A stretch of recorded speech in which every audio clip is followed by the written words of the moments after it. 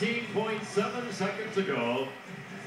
Closing in on the end of the first 5-minute overtime. And the all-important question, do you foul?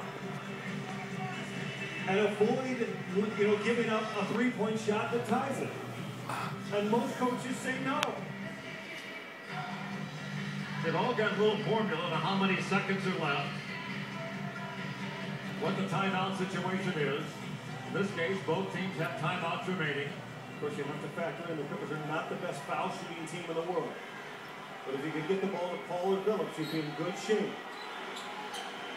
Battier will bring it in. I've always been in favor of fouling. Chalmers for three.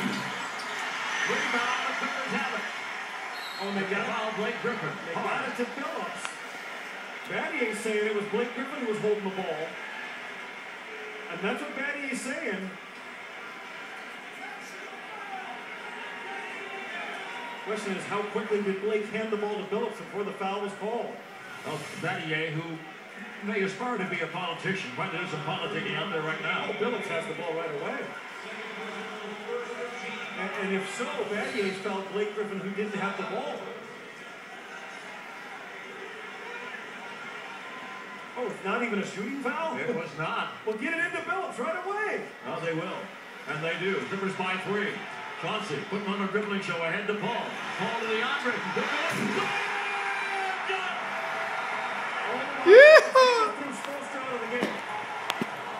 That was good.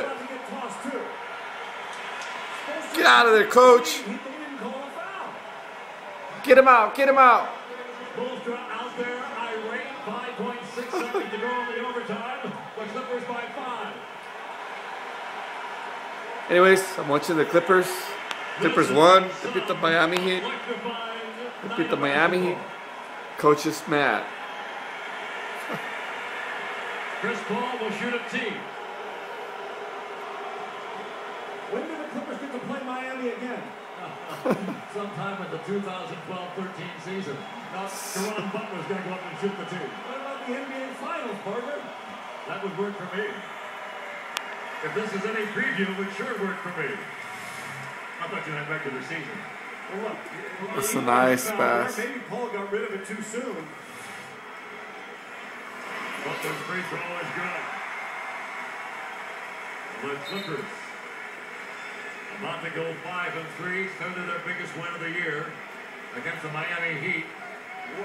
What a game.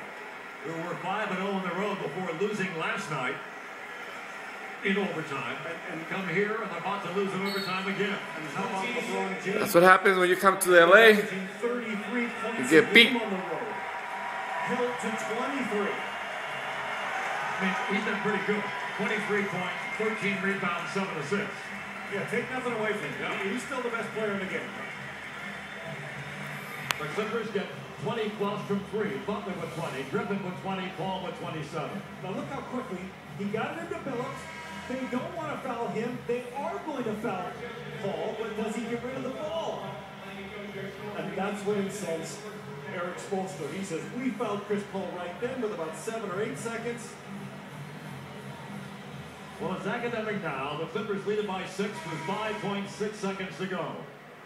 I'll tell you what, the Clippers caught a break because the referees handed them the ball and they got it into Billups. And you knew they did not want to foul Billups.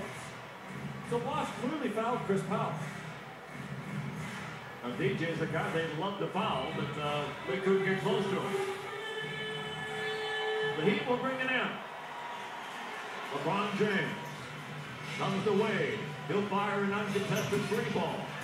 Paul gets the rebound. It's over, ladies and gentlemen. The Los Angeles Clippers defeat the Miami. We won. We won. Wade and Butler, former teammates. Only meeting in the year between the two, I'm sorry to say. LeBron James congratulating all the Clippers. I'll tell you what, kind of a classy conclusion to this game. Our Home Depot player of the game, Chris Paul. What a show for him.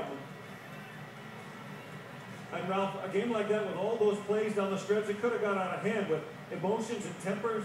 Both teams showing a lot of class. A great night of NBA basketball here at Staples Center before a crowd of 19,341. The final score in overtime, the Clippers defeat the Miami Heat 95-89. Clippers Live starts right now. Don't miss it. Let's go over to Dane Blanton, standing by with Blake Griffin and Caron Butler. Blake, an unbelievable finish here in overtime. Everyone talking about this game being a test. Obviously, you passed it, but how would you evaluate the performance? I thought we did a great job of fighting back in the second half. Chris was unbelievable. He led our team, and then guys stepped up, Caron stepped up, DJ, everybody stepped up, and that's what counts. What was so important in the end? They were effective throughout the game, but in the end, you started to shut them down. What did you guys alter defensively? We just played solid D. We were on our rotations. We contested almost every shot. They didn't get a whole lot of wide open looks, and that's great. And Blake, it's a physical game out there. Is that the type of game that you love to play? Yeah, for sure. I think a physical game works to my advantage. Unfortunately, I didn't get shots tonight from my team, but all my other teammates stepped up and did an amazing job. Thanks a lot. Caron Butler, 20 points for you. You just quietly go about your business, always putting up strong numbers. What was it